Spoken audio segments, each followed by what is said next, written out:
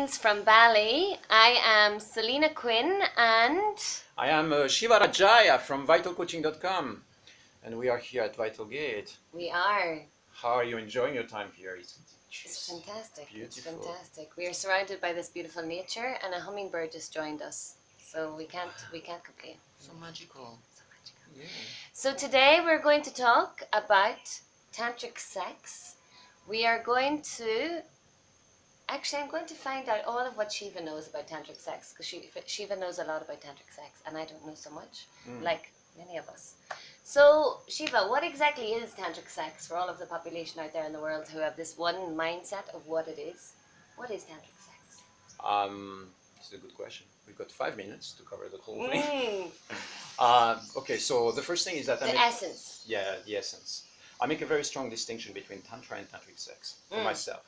Not everybody does, but for many people, tantra and tantric sex are the same thing. For me, not. It's like there is a lot of things in tantra that have nothing to do with sex. Okay, that's the first thing. Okay. So the thing that separates tantric sex from other sexual practices, for me, it's a certain dimension of awareness and consciousness. When we engage into tantric sex, it's not necessarily about making babies. It's not necessarily about the pleasure. It's not necessarily about it can be as well. It's not necessarily about building a relationship. It's about expansion of consciousness. When you engage into tantric sex, what is happening is that you are consciously using sexual energy to activate, a flow of life force, life power, and expand your consciousness from there. So sometimes when you engage into a spiritual practice, you might be singing, right? If we go na na na na na na na na na na na, you can use your voice as an activator, or you can use your sexual energy as the source that is going to activate your energy. So what tends to happen is that as soon as you are entering into an energy exchange, that there is a flow of energy between two people, or even within yourself, because you can activate your sexual energy inside of you without needing a partner either. Practice of self-pleasure or sensual awakening. You can do that as well, but the goal is really to put sex in service to the spirit, to the consciousness expansion.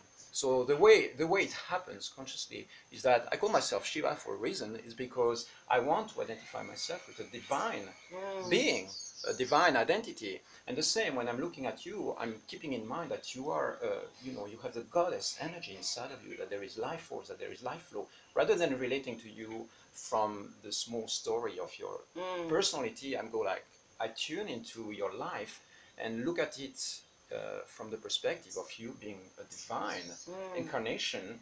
And so it's, I'm Shiva, you're Shakti, and then within that flow, we start bringing, divine energy into the context, rather than this being, if we were lovers and if we were in a relationship, rather than this being about us building a relationship and wanting to make babies and buy a house. It's a totally different story, and it's a totally different mindset. There is a little bit of romantic energy in there as well, but the goal is really, okay, how can we offer the space of what we co-create sexually to a reality which is much vaster than ourselves? It means that we consciously invite the sacred dimension into what we share. So if you want a simple definition for tantric sex, you can say, well, it's spiritual sex, or it's sacred sex. And different people will define it in different ways.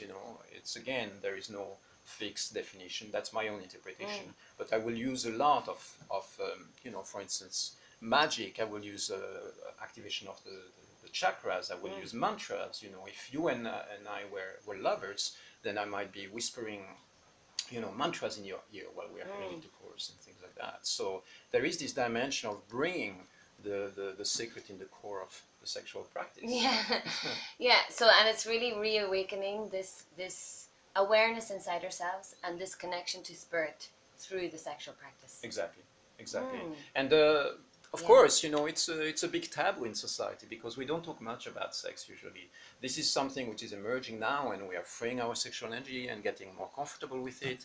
But it's like, in lots of traditions, it's totally unspoken of. You go to different cultures, and you cannot talk about these things because there is a sense of taboo around sex, as if desire or pleasure or feeling sexually connected with somebody is something that you have to suppress, that you cannot go there, because we, society in general, we tend to be a little bit afraid of sexual energies. When there is a fire, we don't.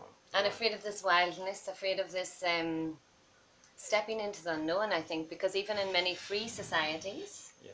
there is still all of this taboo around sex. Exactly. Sex is not to be discussed, Yeah. not to be talked about as something bad. Yeah. So this is to bridge that gap and to actually expose what is tantric sex. Exactly. Be able to talk about, not just in the conversation, but the practices as well. Simple practices that you will see are going to create intimacy between us, energetic intimacy, it's not sexual intimacy yet, but we are establishing a flow of energy that suddenly, wow, I can see you, I connect with you, I feel much more deeper At a connected. soul level.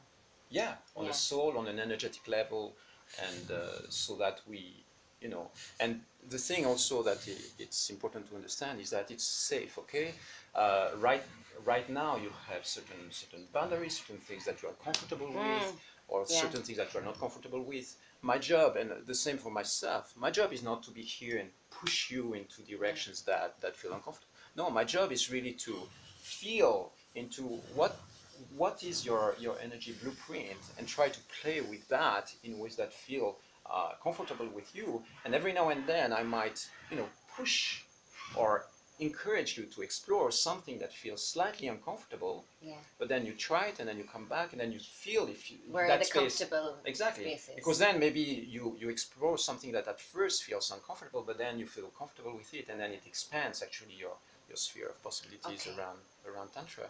Okay. Does this answer your question? Yes, it does indeed. What about Shall you? we? I'm sure you have many more questions. Yeah, and this is coming from a place, I am coming from a place like yourselves of curiosity. So let's get started and see what's involved. Yeah, exactly.